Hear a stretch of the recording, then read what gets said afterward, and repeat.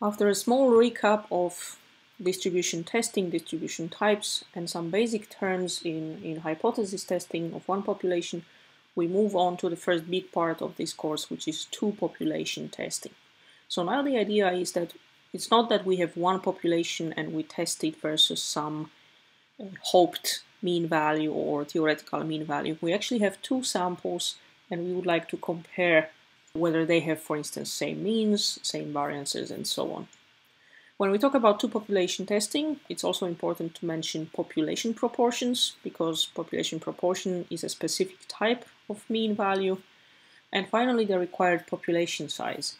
So for instance, if you have presumably infinite population from which you'd like to take a sample to have a reliable output or answer to some question, then you would like to know what is the minimal population size you should consider in order to achieve, for instance, given confidence interval.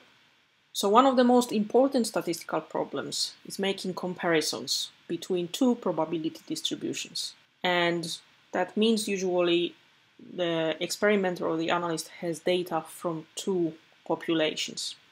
And then the questions that can come across when looking at the data from the two populations is, for instance, are the mean values of the populations equal?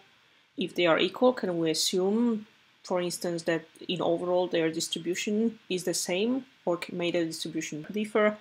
It may be completely different distribution family, or it can be same distribution family, but with different variance in that distribution. So for instance, during the comparison, can we actually assume that standard deviations of the populations are equal or not? And what would be the implications if we, for instance, make a false assumption? So two population testing includes many different topics, and we will go through them one by one.